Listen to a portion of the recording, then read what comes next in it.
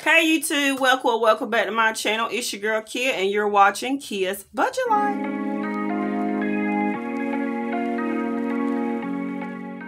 Thank you guys so much for clicking on today's video. This is the monthly closeout for September 2023. So let's go ahead and jump right in. I don't want this video to be too long for you guys. If you are new, I'm just basically showing you guys all of my transactions. These are normally called weekly check-ins, but since it's the end of the month, this is a monthly closeout because I'm going to show you guys, all my budget sheets in this binder, in this planner. So let's go ahead and jump into it. So I do get paid on Thursday. So we normally do from Thursday to Wednesday. But since this is the end of the month, we are doing from Thursday the 21st to the 30th. So on Thursday the 21st, I went to Dollar General and spent $13.91. That was on some diapers for my 4-year-old. And I stopped at Sundew and got gas for $25. On Friday, I had a birthday party to go to that Saturday. So I spent Friday getting gifts and things like that for my niece. She just turned 1. This was technically her birthday right here on the 22nd, but the party was Saturday.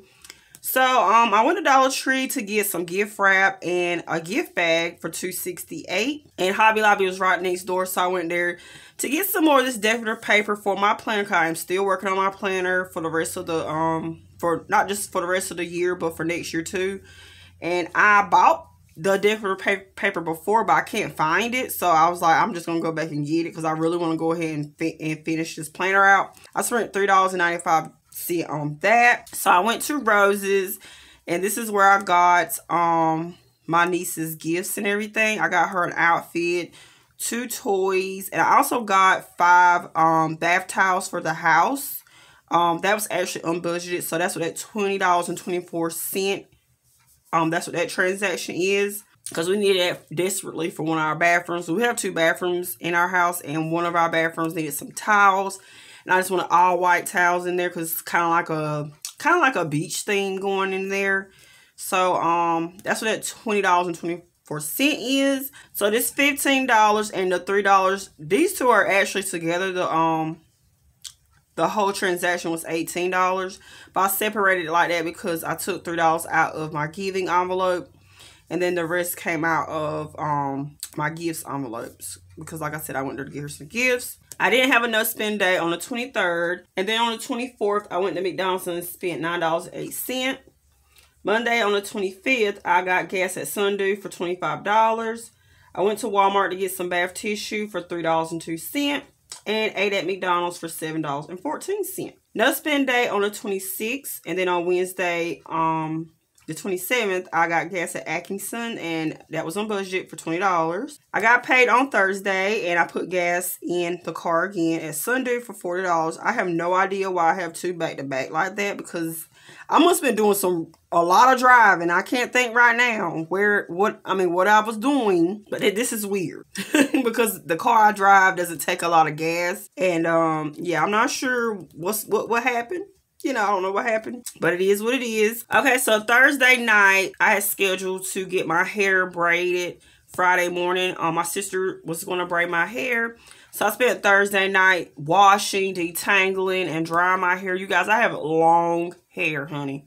Like super long, like bra strap length hair. So it took me a long time. I was up until about 2 o'clock that morning doing my hair.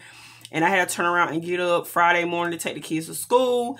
And I got my hair done. I got my hair braided the whole time they was in school Friday. So I was super tired. That's what this is on Friday. I spent $120 on my braids. So she started at 8:30. School starts at 8 o'clock. So I dropped the kids off. And by the time I got to her house and she actually officially got started on my hair, it was 8:30. And then here in my town, all the kids get out at 3:20 except for preschoolers, and I do have a preschooler, and he gets out at 2:30. So it just so happens that my husband got off early because he normally gets off at 5 o'clock, and he caught me around about noon and told me he was getting off at 2 because he had to take his his dad, he had to take him to his doctor's appointment at 3 or something like that. I thought that's perfect because I can have you, you know, pick up our preschooler at 2:30. That way my sister can finish my hair because she originally told me she would be doing my hair at 2. So I, you know, I have time to go get my boys from school. But, you know, around noonish, I was like, she's not going to be doing my hair. I had him pick up our son at 2:30. And I was like, she should definitely be done by, you know, the time my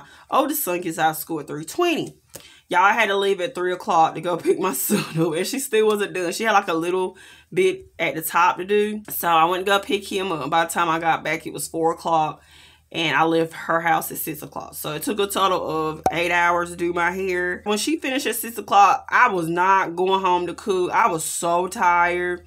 So that's what these two takeout transactions came from. I went to McDonald's and got my kids, you know, some food for $19.87. And I went to this place called Arnold's and spent $20 on a seafood bowl. I got crab legs, shrimp. It had crab legs, shrimp, potatoes, and corn in it because I was really hungry. I hadn't ate anything all day. I originally put in $140 going towards my braids, but I had changed up the way I wanted my braids. So she knocked off $20, so I just put that $20 towards my food. And that was that day. And then the last day of the month, we went to the fair. Our family of 7 had a ball, you guys. We went there at 11 o'clock that morning and we left at 8 o'clock that night. So I spent $195 there. And no, that is not the full price of a family of 7. That's just that was just 3 of us. My husband put in some money towards it and stuff like that too, but I only put in $195. So that is it for my calendar, you guys. I had 2 no spend days this week, or that last week here, which is a total of 6 all month. And my goal is 14, so I did not achieve that. I didn't even get halfway, but it's okay. We're going to work on October. All right, so flipping over to my weekly check-in. I didn't put anything into spending. I didn't spend anything, so I still have negative 33. I am still negative $33. I put in $120 for gas. I spent $110, so I had $10 left over. So I'm still $74. I still have $74 left for the month. I put in $50 for takeout. I spent $58, and I still have $4 left for the month. I have $44 worth of unbudgeted transactions, so I now have $116 of unbudgeted transactions for the month. Flipping over to my monthly budget sheets. Starting with my income section, I estimated $720 for my husband to bring in this month, and he actually brought in $926. I budgeted $376 for myself, and I actually brought in $307. I budgeted $900 for my Social Security, and I actually got $914. And I estimated $136 for child support, and I actually got $69. So it was an $84 difference, which wasn't too bad. And then my variable expenses, I budgeted $4 for spending, and I actually spent $73, so I'm negative $33. I budgeted $360, and I actually spent $286 in gas, so I'm positive $74. I budgeted $80 for takeout. I actually spent $76, so I'm positive $4. I budgeted the water bill to be $25. It was actually $23, so I had $2. I budgeted $260 for the light bill. It was actually $232, so I was positive $28. That was a total of $765 that I budgeted for variable expenses, and I actually spent $690, so I'm positive $75. So my fixed expenses total to be $843, and my savings that I currently have right now out of all of my savings challenges is $383. All right, so I'm now showing you guys my budget sheets. So this sheet here has my paycheck budget and my income that I list. So my paycheck budget, I get paid every week, so all the bills are paid. And this is my income. I got it color coded. Mine is in pink, my husband's is in orange, and anything else is in green. My sinking funds, can you guys see? Let me move this over. Okay, sorry about that, y'all. So my sinking funds, I had a total of $858 when I started, and then I ended this month out with $988, which is a difference of $130. So this savings sheet is just me keeping track of how much I put into my savings binder, and what I take out, which the only thing I normally take out is my Saveopoly. And then here is my expense tracker. I do have 4 of these, and I'm just showing you guys how much I spent. So it's 2 full sheets, and then I have the 3rd one here. I never made it to the 4th one. You guys already seen my weekly check-in and my monthly budget. So if you guys are interested in any of these budget sheets, please feel free to check out my Etsy shop. I now have available for you guys. All these budget sheets are $1.